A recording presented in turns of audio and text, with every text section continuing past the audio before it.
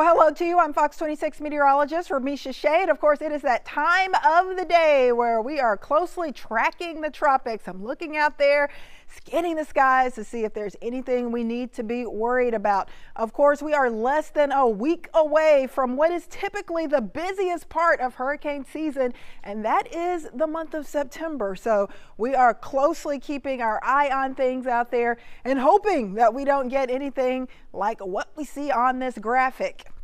We are looking at the top 5 costliest hurricanes. This is based on the data from 1900 to 2021. And these are some serious hurricanes that did some major damage. And of course, one of these we know about all too well. Of course, that's number 2 on the list, Harvey. But let's start with Katrina.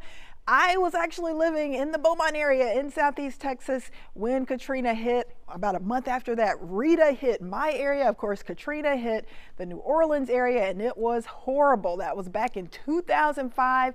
It was a Category 3 when it made landfall, but cost a lot of money and did a lot of damage. In fact, about $180 billion worth of damage from catastrophic Hurricane Katrina. Of course, Harvey dumped 50 inches of rain for parts of the Houston area. That was back in 2017. Major catastrophic flooding here.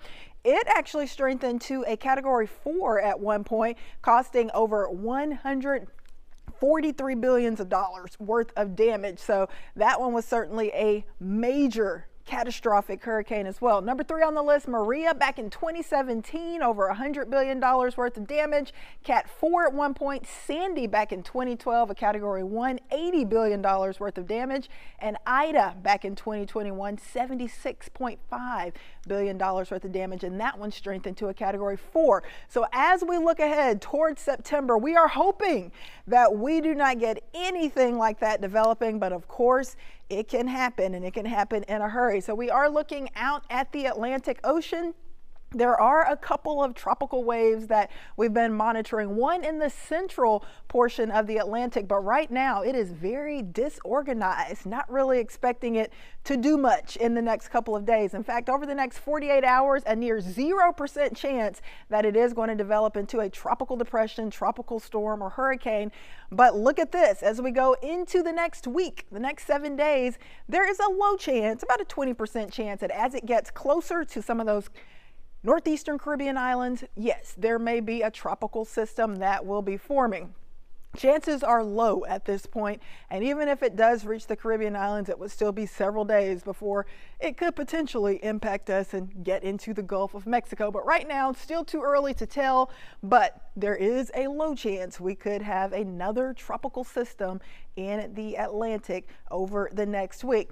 As far as the Caribbean, the Gulf of Mexico, things are fairly quiet there, but that may not last long. As we look ahead to what we typically expect in September, this is usually a very busy, active period for our hurricane season, the busiest month, the most active month. And notice right around the Western Atlantic, that's usually where we have the highest chance for some of these tropical systems to kind of fire up on us. Also, the Central Atlantic, another hot spot that we'll watch closely.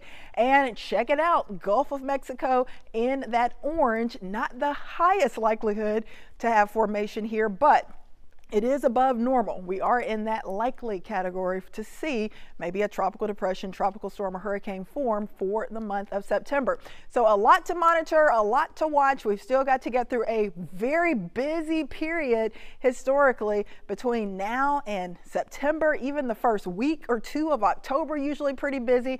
And then things will finally start to kind of calm down as we go through November. But overall, it is going to be a pretty active period, most likely. We are still thinking that the Saharan dust out there will continue to clear out.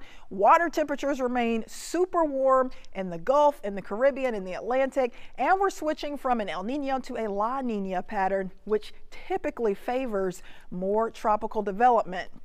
So all of that basically means don't let your guard down. Things may be quiet now. I don't expect any tropical action messing with your holiday, Labor Day plans, but things could get busy over the next few weeks. So of course, keep it here. We'll keep you posted on what's happening every single day with the tropics.